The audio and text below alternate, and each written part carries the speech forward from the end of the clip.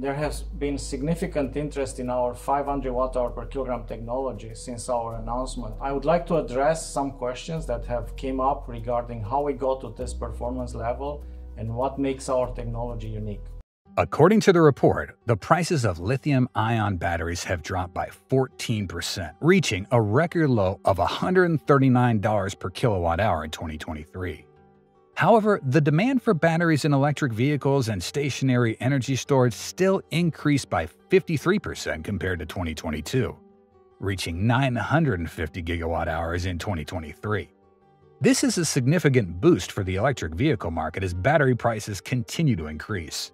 While the electrical devices we use today have existed for over 30 years with little change in battery structure, Amprius, a leading company in next-generation lithium-ion batteries, has changed this with a high-performance battery of 500 watt-hour per kilogram based on a silicon anode platform. This is promising news for electric vehicle products, especially Tesla in the future. How will this new battery bring incredible performance to electric vehicles? Let's find out in today's episode of Tesla Car World. Welcome back to our channel. Before we begin, please show your support by subscribing if you haven't already and ringing the bell so you won't miss out on any of our interesting videos in the future. Now, let's get started with today's content. How are silicon anode batteries providing performance for electric vehicles? Silicon has long been promised as an intermediate material for the positive electrode because it can accommodate 10 times the lithium ions per weight compared to lead. In fact, the use of silicon as a positive electrode for lithium batteries was first documented 7 years before lead. However, experiments with the element face technical challenges, including the volumetric expansion of the positive electrode when lithium ions are charged, leading to potential material breakage as the positive electrode expands and contracts. Nevertheless, after about 15 years of continuous improvement and overcoming hurdles, the time has come for silicon to become the primary material in the final battery. When researchers first began exploring silicon as the positive electrode for lithium batteries, Tesla also enhanced the lithium retention at the positive electrode by adding a small amount of about 5% silicon. This factor significantly helped Tesla reduce the production cost per cell containing silicon at the positive electrode to $1.20 per kilowatt-hour. Surpassing the capabilities of current battery types used in electric vehicles, Amprius's high-performance battery model boasts twice the energy density of the 4680 cell, reaching 500 kilowatt-hours per kilogram. This game-changing factor could extend the operating range of the Tesla Model 3 to an estimated 547 miles, according to the battery manufacturer's estimates. Furthermore, it will enable the Cybertruck to achieve a 500-mile range without the need for additional range-extending battery packs. Amprius's new cells can deliver enough energy to power the electric motor, allowing the vehicle to accelerate from 0 to 60 miles an hour in 1.5 seconds. It seems that the silicon positive electrode is a perfect alternative solution. This type of battery has the ability to store lithium ions much better than lead. With a single silicon atom, it can store 4 lithium ions, meaning that the silicon positive electrode is 24 times more efficient than the conventional lead positive electrode. It also allows silicon positive electrode batteries to have a capacity of 3,400 mAh per gram, which is nearly 10 times higher than the conventional lithium batteries with lead positive electrodes at 355 mAh per gram.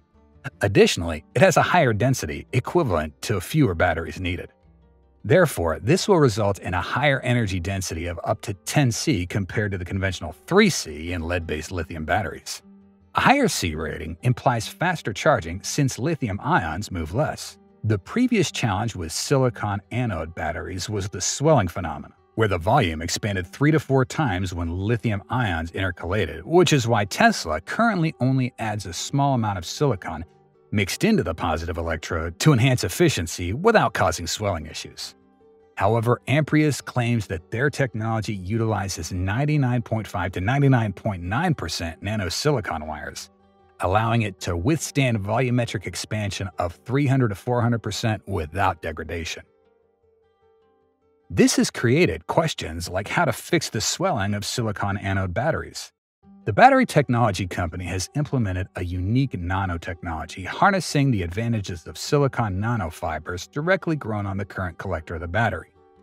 This process not only helps create nanosilicon wires with precise size and structure, but also utilizes effective ion absorption capabilities. By coating the nanowires with a layer of silicon, this technology transforms the positive electrode into a dense forest cultivated on a flat base through a chemical vapor deposition process.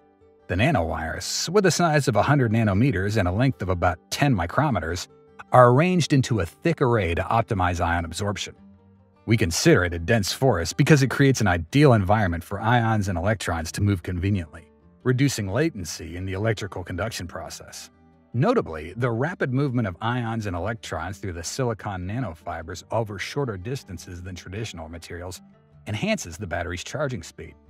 This allows the battery to reach an 80% charge in just 6 minutes, an impressive and noteworthy achievement compared to traditional vehicles using internal combustion engines during refueling at fuel stations. When considering the significance of this not only for electric vehicles but also for all types of energy storage applications, it truly is a transformative technology. The silicon wires offer several advantages over conventional silicon particles used in current battery technologies. Firstly, the nanofiber structure not only provides a large surface area, optimizing the ion absorption process from the negative electrode, but also helps maximize space for electrochemical processes to occur efficiently, ensuring high battery performance and longevity. This represents a breakthrough in battery technology, promising significant advancements in the automotive and energy storage industries. Secondly, they exhibit flexibility, capable of bending or elongating without breaking away from the surface. This feature helps prevent the formation of cracks similar to the issues encountered with silicon particles in the positive electrode, which can reduce the efficiency and safety of the battery. Consequently, they have addressed the drawbacks of this silicon positive electrode technology with the goal of applying it to electric vehicle and aviation technologies in the future. How safe is all silicon anode battery technology? As many have seen in the news, there is an increasing number of reports on incidents involving fires in EV batteries and energy storage systems due to thermal runaway. These incidents have led to the destruction of vehicles and property, injuries, and significant recalls of electric vehicles in the United States. Firstly, some of these battery fires occur spontaneously while the vehicle is parked, turned off, and not being charged. Secondly, these fires are often fueled by chemicals and are nearly impossible to extinguish. Thirdly, these fires can reach temperatures up to 800 degrees Celsius and can easily ignite anything nearby, essentially consuming the entire vehicle and surrounding structures. Electric vehicle batteries are often damaged due to internal short circuits, but such short circuit events occur in a small subset of cells, around 1 in 10 million according to a study, and do not happen immediately. However, Amprius' new silicon positive electrode battery technology has been tested with a nail penetration test to military performance specifications to assess the feasibility of a specific product in combat situations. During the test, a stainless steel nail with a diameter of 0.113 inches was driven through a fully charged cell at the specified rate. The result was the battery cell passed the test without any smoke or fire effects. When measured with infrared thermography, it showed that the temperature of the battery cell only increased from 0 to 10 degrees Celsius around the area impacted by the sharp nail. This demonstrates the battery's ability to resist punctures and fires when equipped with electric vehicles. It's not recommended to perform a similar test on lead-based lithium batteries, as they would immediately catch fire until there is no remaining charge in the battery cell. Why will silicon anode technology be a game-changer for electrification? Silicon is a highly promising material due to its abundant availability on Earth, being the second most abundant element on the planet with 28.2%. This abundance helps reduce the production costs of batteries and ensures a supply chain unlike lead. Approximately 90% of lead-positive electrodes are processed in China, with some also in the Quebec region of Canada. In the past, silicon has transformed how we store information, and now it's changing how we store energy. It holds the promise of electric vehicles with longer ranges, faster charging, and more affordability compared to vehicles using lead-based positive electrodes in batteries today. Most commercial battery manufacturers view nanosilicon as a solution to issues such as swelling and side reactions. However, the production of nano-based batteries can be expensive, and their manufacturing requires specialized positive electrode technologies that is not always compatible with existing large-scale EV cell manufacturing plants. Because they demand specialized equipment and techniques, creating nanowires is much more complex than producing standard wire. Standard wires are drawn to achieve smaller sizes, while nanowires must be developed through electrochemical processes not pulled out like conventional wires. Although silicon's abundant, the manufacturing process is a limiting factor that could make these types of batteries too costly for use outside of the most demanding situations. While Amprius's batteries have performed well in laboratory and field tests, scaling up nanotechnology may be challenging from the laboratory to real-world applications, as noted earlier. There is much work to be done in the U.S. to help lead us in the next generation of energy technology. That's why Amprius is currently focusing on suitable applications such as urban air transport. This allows them to showcase battery technology performance while dealing with the current limitations in capacity. Now, with scaling up, they can potentially enter an other market application like electric vehicles. At their Fremont facility, Amprius has constructed a pilot plant with a capacity to produce several hundred kilowatt-hours per year. It's located opposite Tesla's 4680 battery production facility on Cato Road. The expected cost is projected to be reasonable and improve over time. This could have a significant impact on devices heavily reliant on large batteries, such as electric vehicles. Batteries currently represent the major cost of an electric vehicle. It is crucial to bring it down to below $100 per kilowatt-hour. And there are indications that some are working towards achieving this. Utilizing smaller batteries to achieve a range of 300 to 400 miles is possible with silicon batteries. This would help reduce long-term costs and make vehicles lighter, especially with the extensive charging network already installed by Tesla across the U.S. Moreover, the widespread adoption of silicon-positive electrode technology presents environmental advantages, as recent studies have underscored the environmentally detrimental nature of lead mining and smelting processes. The refining of lead is not only energy-intensive, but still heavily dependent on fossil fuels, resulting in emissions that are 4 to 10 times more harmful than the production of silicon powder. China currently holds a dominant position in the global silicon supply, boasting an estimated 6 million tons in 2022.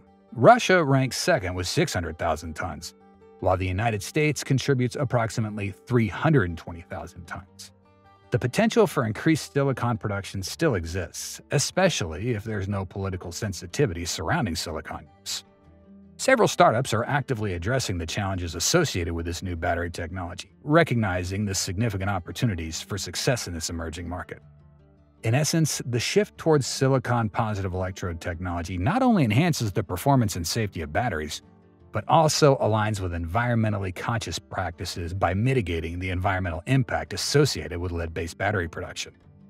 This development signals a positive direction for the industry, encouraging innovation and contributing to sustainable solutions for the growing demand in the electric vehicle and energy storage. Ultimately, at the material level, silicon will be cheaper than lead. The performance of lithium-ion batteries has stabilized in recent years, but a breakthrough in technology promises to reach new heights soon. Could this battery technology make it out of the lab? Amprius has signed a letter of intent to build an expanded facility of 775,000 square feet in Brighton, Colorado.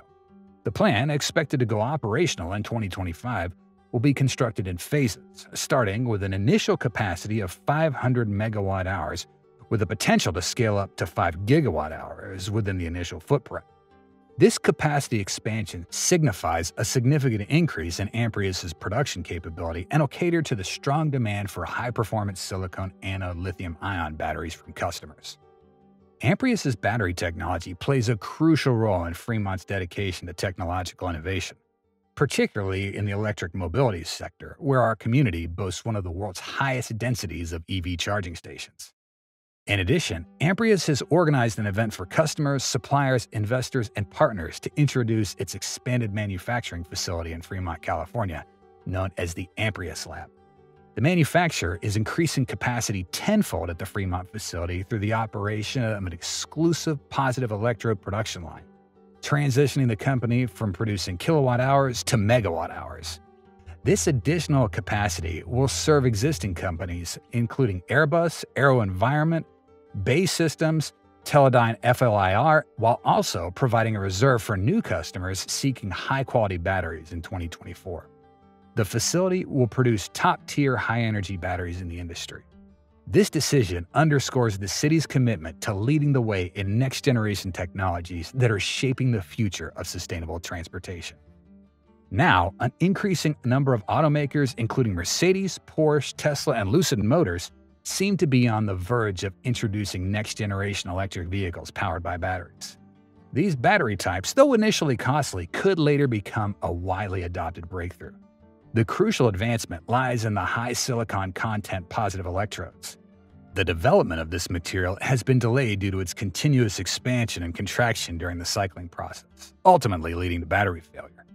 Battery manufacturers have found ways to prevent swelling from within the hard shell around the positive electrode and the compartments inside it, and they are now scaling up production plants in Kansas, Washington State, South Korea, and other locations. Penetrating the electric vehicle market will require even lower unit costs and take more time. Startups hope to commercialize this silicon material used as a positive electrode in batteries, having raised nearly $500 million in the last quarter of 2022. This funding is intended to help them build factories and integrate their materials into mass-market electric vehicles in the coming years. What do you think about this battery technology? How impressive would it be when fitted to an electric vehicle? We appreciate your contributions and hope you will have the most relaxing feelings after watching this video. If you did, please hit the like button and join the Tesla Car World family by subscribing to our channel. And don't miss out on any of our awesome videos by hitting the bell icon.